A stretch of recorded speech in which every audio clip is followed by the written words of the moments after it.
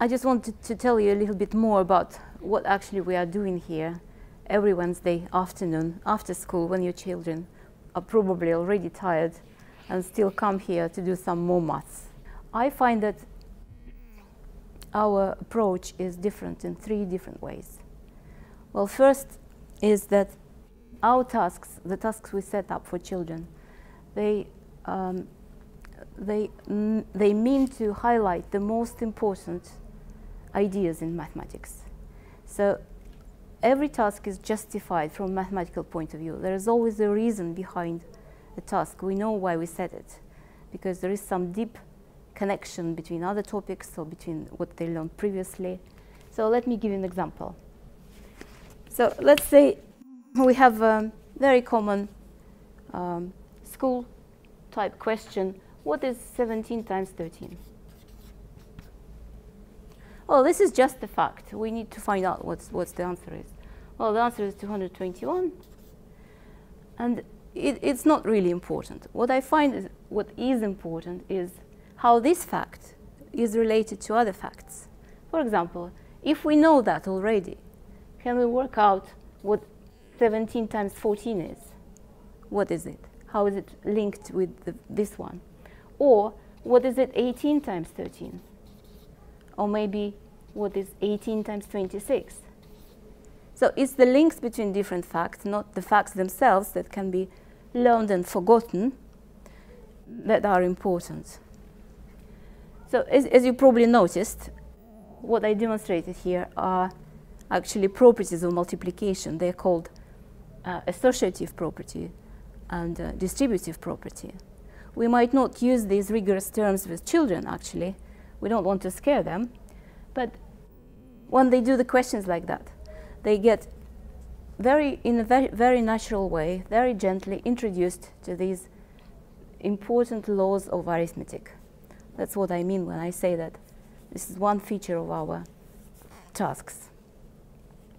Another feature is that a single mathematical idea can be presented to children in a variety of ways. So we disguise this under different contexts. We frame it in different ways, and I'll show you an example. So let's say question number 1 is, we have balance scales,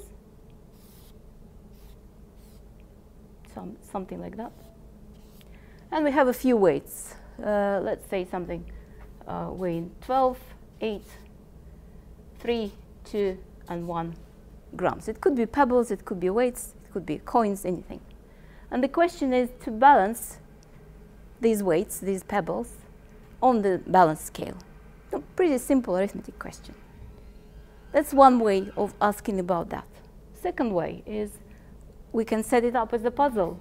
12, 8, 3, 2, 1 equals 0, and ask children to put pluses and minuses in between the numbers so that the sum is correct.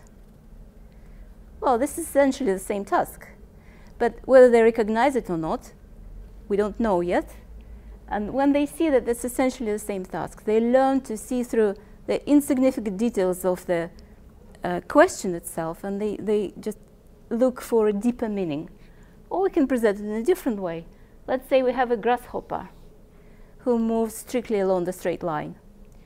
So it starts here and has 5 jumps to do. And you probably can guess what the jumps are.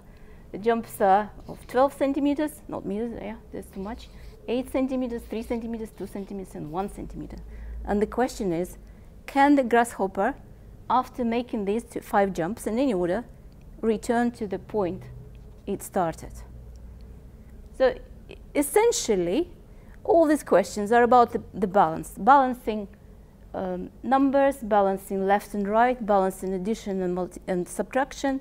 Just seeing this sequence, children learn better about the relationship between addition and subtraction, and they see multiple uses of the same concept. We can set them up just in a row, one after another, if we want to stress the importance of a new concept we introduce.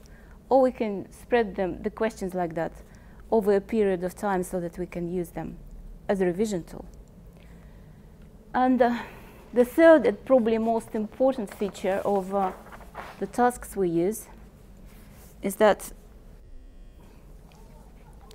we always try to introduce children to some general principles of mathematical thinking. So what does it mean? Let's say we come across a strange pattern. 10 times 10, everyone knows it's 100. But if you do 9 times 11, this is just 99. So the answers are close to each other. The questions seem pretty similar. What is it? Is it just a coincidence that if we shift away from 10 in both numbers, one number goes down, the other goes up?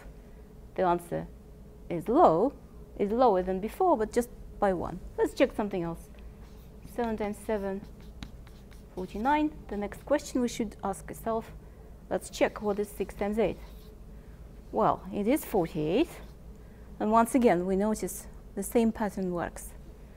And then if we are really brave, we can go move to something like 30 times 30, 900. And then we can check whether 29 times 31 is indeed 899.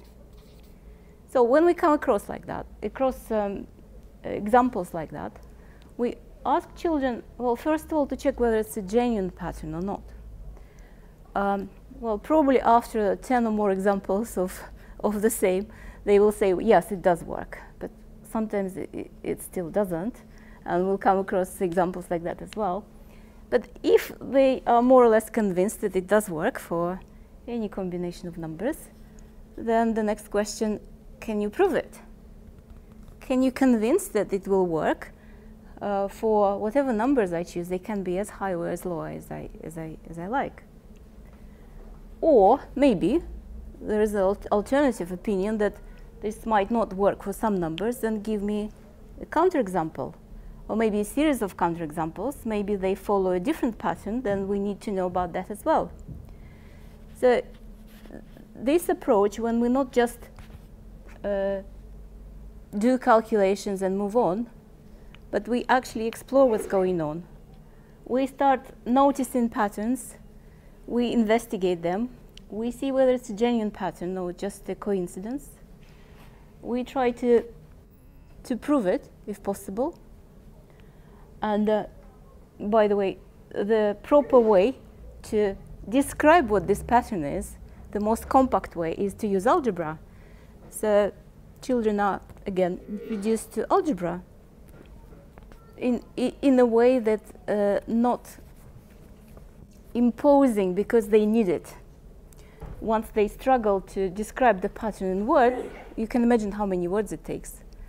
They accept that, well, using variables and letters for numbers would be much better. So that's what I mean when I say that we explore different ways of thinking mathematically. These are all this generalization, investigation, looking for multiple solutions. They are all essential and very powerful tools in mathematics. And we try to make sure that every student is able to keep up and expand their own thinking toolbox. So I probably should mention the elephant in the room, which is 11+ exams. In 2 or 3 years, your children will sit 11+, and the purpose of the exam is to check for understanding of mathematics. But the only way to check it is to ask students to solve some problems. So it's very tempting to do some kind of a shortcut, and the most common way of preparation is to do as many practice papers as possible, in the hope that on the day the child will pick it up quickly and passes the test.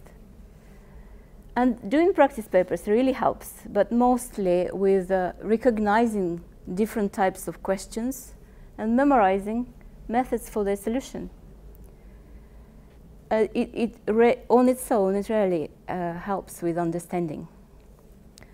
And I can even tell you that in the last few years, I had a few requests from parents whose children already passed the 11 plus, who were accepted to the school they wanted to go. But they said, by the day the acceptance letter arrives, the children forget everything. They seem as if their mind goes blank because the stress is out, the repeated practice is not there anymore, and without firm foundation of proper understanding, all these details of techniques and methods just slip away. That's natural for memory. That's how it works.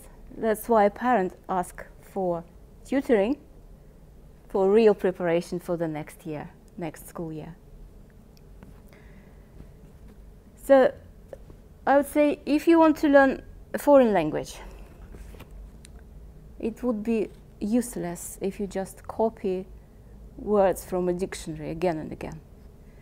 So the best way to learn the language is to get immersed in it, to watch movies, sing songs, just read newspapers and books, talk to native speakers. And in the same way, the best way to learn mathematics is to get immersed in it. And that's what we do in our lessons. In September, I asked children whether they like math. In my first lesson, I asked them that. And most of them categorically say no. I can't say I was disappointed because that's mostly what I expected. And